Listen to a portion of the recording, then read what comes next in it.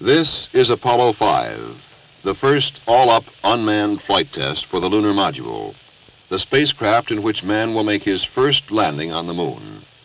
The final major piece of Apollo hardware to be tested. Now the Lunar Module, dubbed LM-1, sits in its protective technological cocoon atop the tested and proven Saturn 1B launch vehicle, waiting for the boost into the environment for which it was designed, space. It will not return to Earth, but will continue in a gradually decaying orbit until it re-enters and burns up. In the blockhouse at Cape Kennedy, the men have assembled to do the job. From Marshall Space Flight Center, from the Kennedy Space Center, and from the Manned Spacecraft Center, they have come to get the mission into orbit.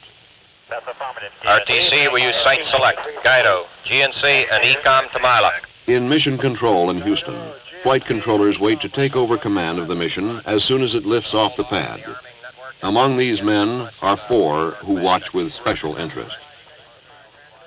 Astronauts Jim McDivitt and Rusty Schweikert, who are scheduled to fly the first manned lunar module. And in a support room next to the control room, astronauts Frank Borman and Bill Anders, who will fly the lunar module on its rehearsal of the first manned lunar mission. Go flight. GNC. Go flight. Procedures. Go flight. AFD. Go. Network. Go flight. Computer soup. Go flight. RTC, you on AFD conference. RTC is on the FD conference. Roger. Best of luck. Number 2 is go. Okay, go ahead and reload. All flight controllers preconditioned for attachment 2 of the internal count. So men wait in tracking stations around the world for the flight of Lunar Module number 1. For it is their information that will tell us whether it is safe for man. But what is this craft called the Lunar Module? LM is a vehicle that has been designed for a particular job, and that job is to land on the lunar surface. It doesn't look like an airplane or a spacecraft in the old sense. It's not smooth.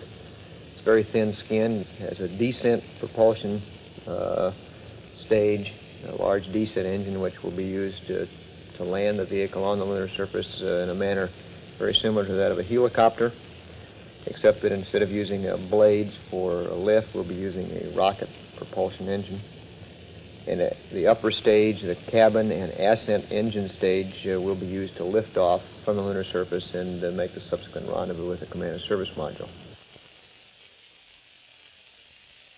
So the LM is really the taxi that provides the transportation between the orbiting command module and the lunar surface.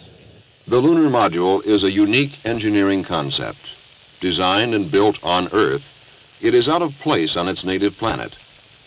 The airless surface of the moon, the empty reaches of space, this is where it belongs. The comfortable pull of Earth's gravity, the protective, life-giving atmosphere, these, to the Lunar Module, nicknamed LEM, are the hostile elements. Its engines cannot lift its own weight against the pull of the Earth. If it could fly on Earth, the aerodynamic forces of the atmosphere would tear it apart. So how do you test the Lunar Module before it flies in space? You test its engines in the man-made vacuum of an engine test stand. Its operating systems in gigantic vacuum chambers. You tumble it on stands in engineering laboratories. But the real test is when it flies. Roger, I am in flight control. Final status check, booster. Go. Retro. Go. FIDO. Go. Guidance. Go. ECOM. Go.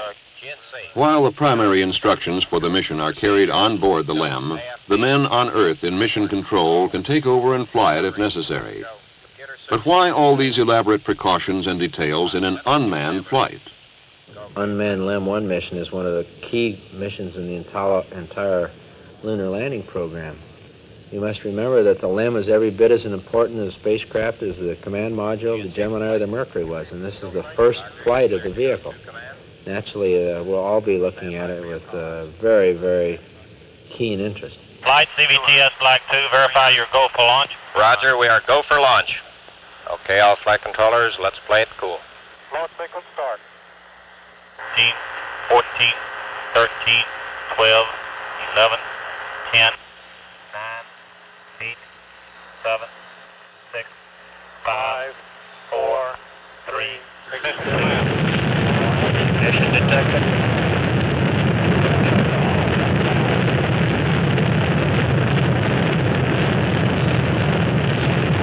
Transmitted 5 enter. Clock start, 5 enter. Thrust okay. Affirmative. Program 11. Okay, TOK, P11. Roll pitch start. Roll and pitch. Go on IP. Go IP.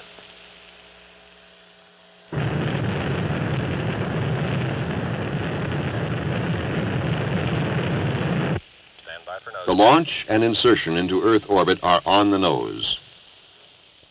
Cutoff plus 50. Roger, cutoff plus 50. The aerodynamic shroud is jettisoned. Roger, nose cap jet. Now the next critical step, the opening of the protective metallic petals and the separation of Lunar Module 1 from its cocoon. RTC booster, transmitting slot deploy. Roger. We are transmitting slot deploy.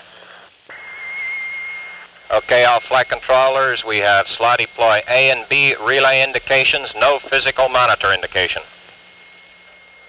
Everything is nominal. We get a go for separation. On schedule, the reaction control engines of Lunar Module 1 pull it free of its protective cocoon. The space butterfly rests its wings before it flies. Now begins the long coast preparatory to the first firing of the descent engine. While the LEM coasts, tracking stations pinpoint its position and determine its orbit with accuracy. In Houston Mission Control, engineers are testing the many systems on board. The LEM, I think, is like a big line of dominoes, every one of which has an effect upon the one it's associated with. And nothing can occur in one that doesn't somehow affect the others or the total mission. So LEM 1 coasts on, guided by its onboard programmer, seen only by the radar eyes of the tracking network, watched over by the men in mission control. We will not pulse the engine. The maneuver is go at this time based on the onboard. Roger, Houston. Roger, Houston is go for the burn. The Lunar Module nears the Australian coast. The Carnarvon tracking station takes command. The time is nearing for the first burn of the descent engine, the first rocket engine designed to be throttled, a necessary feature for a lunar landing. This will be its first burn in space. Mark, predicted ignition. Dips on. Dips on. 10%. 10%. Tone. We got a pings caution. Program caution. Roger. Dips off. But something goes wrong. Instead of the full 38-second burn, the engine shuts down after only 4 seconds. An early look at the data indicates the onboard computer did not allow for the tolerances and errors within this most complex of all missions. It shut down the descent engine when it sensed an error of less than 1.5 seconds, and computers don't argue. Capability of a crew, I think, is very significant in that you can change your mind in flight. You don't have to be restricted by the rather narrow capabilities of any pre-programmed mission. Faced with the unexpected, the computer made the only decision it could, and it was the wrong one. Now the success of the mission rests squarely on the team in mission control and in the tracking stations. The nominal plan is out the window. On communications lines all over the world, the alternates are discussed. But the final word must come from Flight Director Gene Kranz. I guess our best plan here, and I think the way we're going to go, is alternate Charlie. Go ahead. In the attitude you've got. Go ahead. At 6:15 elapsed. Go ahead. Okay. The long throttle burn of the descent engine would be cut to 2 minutes and occur during its pass over the United States. Then the descent engine would go to 100% thrust preparatory for the biggest test of the mission, fire in the hole. Let's suppose that we're descending using the descent engine and suddenly we discover some fault in the descent or the ascent stage for that matter. Well, we would like to return to a safe lunar orbit. So what we would do is essentially abort, fire the ascent stage while it's still connected to the descent stage, and then milliseconds later fire the pyros that separate the two stages. Roger, you have dip's arm. We show the ignition discrete. We show front chamber pressure. Front chamber pressure is gone. We're burning, the rates are good. It's a good burn. We go. Over California now, up and down the power scale.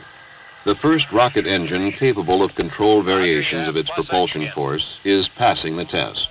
This is the time of maximum stress on the lunar module and on the men, flight controllers, astronauts, and engineers, to whom Lunar Module 1 represents years of their professional lives. And now there is another factor. A second test for the ascent stage is a burn to depletion of its propellant. This was to come one orbit after fire in the hole to test the restart capability of the engine. Now, if it looks critical, this burn will be combined with fire in the hole. Max thrust. Raj. Watch stage. Staging. Raj, staging. Apps on. They're burning Okay, apps. let's watch this. We got 60 seconds. Let's make a good go here. Flight fighter, we're looking at White Sands track. It is good. It's solid. We're go. The burn is good. Lunar Module 1 is performing fantastically well as a spacecraft. The shutdown order is given after 60 seconds of ascent burn. Now it is time for the burn to depletion. However, as the lunar module continues its flight, the Earth has rotated under it until it has moved nearly off the tracking range. LAM 1 will now pass over only one station, Hawaii, that can give the new and accurate information its computer needs, and can command the engine to restart. It looks like on the coming pass, Hawaii will send the update, and on the next, send the command signal. But now another problem crops up. Flight, we're going to run out of RCS and B here the way we're going. Okay, Jack, let's stay cool. Because of the new mode of flight, the Attitude rockets are running low on propellant. It looks as though these small but critical engines may not last for 2 more orbits. But an update of orbit information shows that Lunar Module 1 will just pass within range of the Carnarvon station, whose range has been extended by the addition of the tracking ship Coastal Sentry Quebec, CSQ. Flight Director Kranz makes his decision. Update at Carnarvon and fire at Hawaii. It's go for the burn.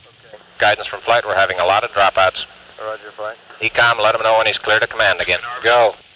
But the pass over Carnarvon is too short. The full update does not get to the lunar module, including an instruction that would have drained some of the propellant from the ascent engine tanks into the tanks of the Attitude rockets. Without this propellant, it is doubtful if the final ascent burn can be ignited. Now it gets tight. Tank pressure is just enough. It has to be this orbit. The flight team is under the gun. Kranz's plan is time critical. The rest of the information will be sent up early during the Hawaii pass. After a quick guidance check, the ascent propulsion system will be fired. The signal to ignite the engine is PRA 5. You have clock and compare pulses. That's negative, flight. We got a spacecraft reject on that. We don't show any clock compare pulses, flight. Retransmit. Guidance execute PRA start. It's go. The burn works. And at shutdown, it holds. All systems are still operating as expected, beyond what was expected. It's been a tremendous test of the engine, and that's what it was all about. Do you want me to stand by here? Negative, you've done it all, and good work, Gary. Beautiful job. Throughout the flight of Apollo 5, the lunar module had performed magnificently. All systems operated either as predicted or far exceeded the predictions. The inability of an onboard computer to cope with a programming error was overcome by the infinitely more flexible mind of man. Hundreds of additional commands sent from Earth put the lunar module through a demanding real-time test.